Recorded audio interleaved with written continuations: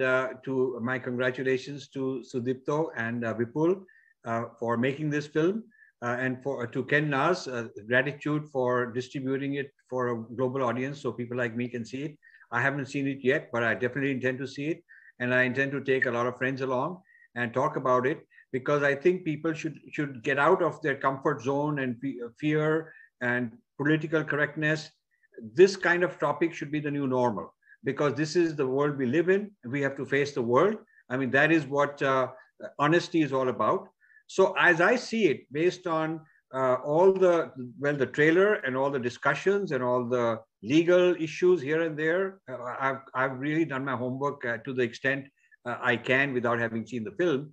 And my sense is that this is not a film that is, a kind of a Hindu gripe per se. It's a film more about human trafficking, about women's issues. All the women's rights people should be involved in this discussion. The women's feminist movements and women's movements in the United States, in the Western world, should see this as a film that actually gives a voice to the girls who've been victims. And this is the sort of discussion that they talk about in abstract, and they talk about, a case study here and a case study there, and that becomes a very big topic for a big PhD somewhere. Something happened in one part of the world. But look at the scale of this.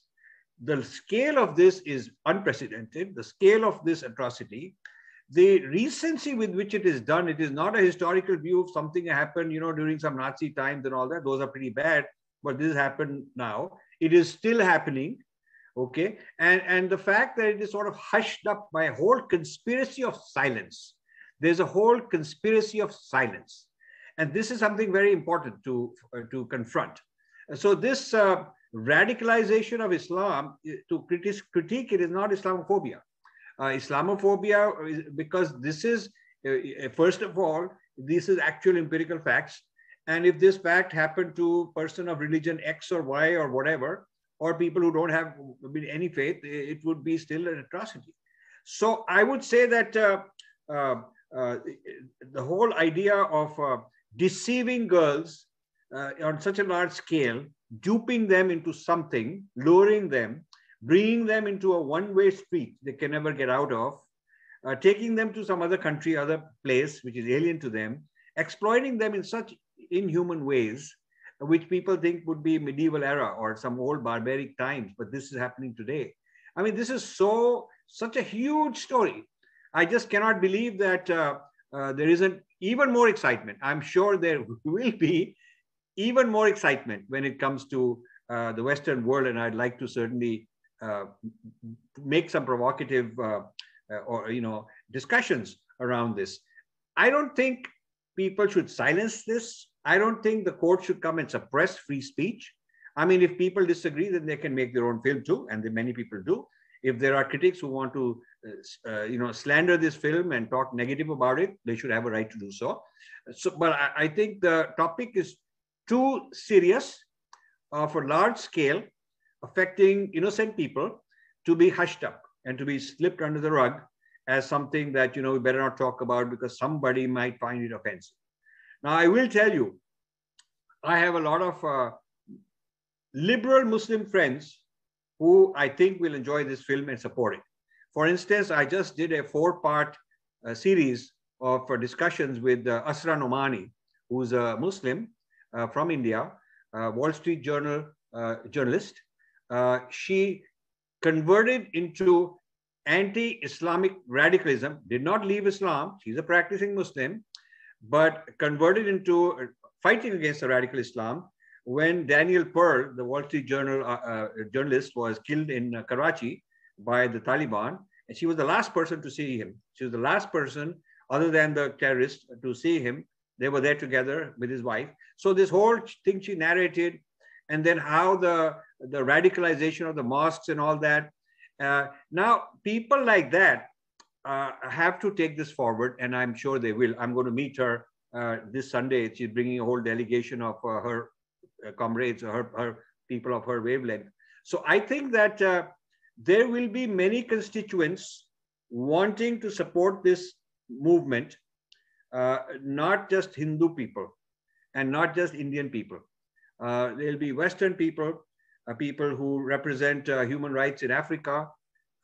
So I would consider this also a topic of discussion in the religious freedom circles.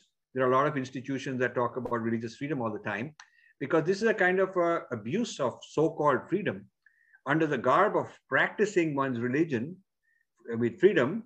All this is going on. So one has to debate and discuss what are the limits to freedom.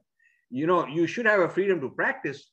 You also have a freedom to impose on other people and to kidnap them and rape them and dupe them, deceive them. So I think that the whole boundary of religious freedom has to be renegotiated. It cannot just be unlimited because you're practicing something God told you, and therefore there are no limits to what you can get away with. I don't think that withstands. So I would, and I also want to say that not taking a dig at Islam per se, but since this topic happens to be, I want to be very clear. I'm a kafir because I'm not a believer. I'm a kafir according to their definition, a non-believer. So as a kafir, if I look at all the surahs that are written, particularly the ones in Mecca, and particularly the way they've been interpreted, that talk about kafirs in a certain way, that talk about what should happen to them, whether it is peaceful means or violent means or through taxation or through whatever means, not very good things. So as a kafir, they're talking about me, I have a right to be afraid of it. I have a right to talk back. I mean, why would I be accused of Islamophobia if all I'm doing is, as somebody being targeted, I just want to have a voice and speak out.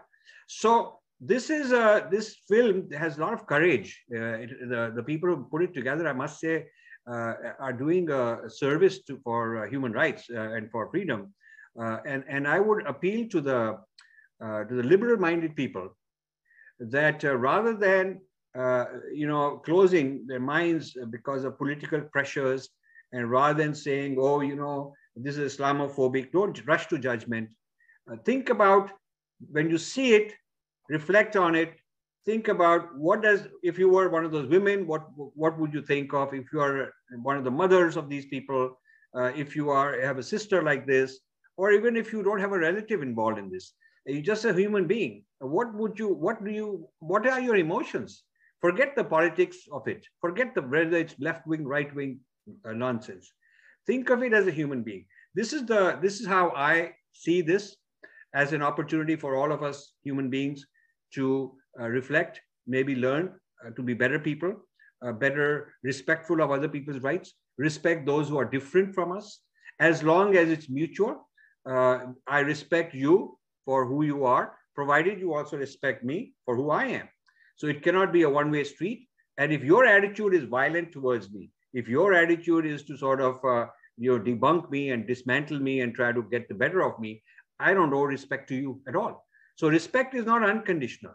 We shouldn't think of unconditional respect, because that is not ahimsa, that is encouraging himsa. Ahimsa means that you also have to do some active, you have to take action, including violent action to suppress somebody who may destroy thousands of lives. So if you have to take action against one assassin, one murderer, one terrorist who is about to kill 1,000 people, that is actually allowed under the principles of ahimsa. So we could go on talking, and one day we should talk more.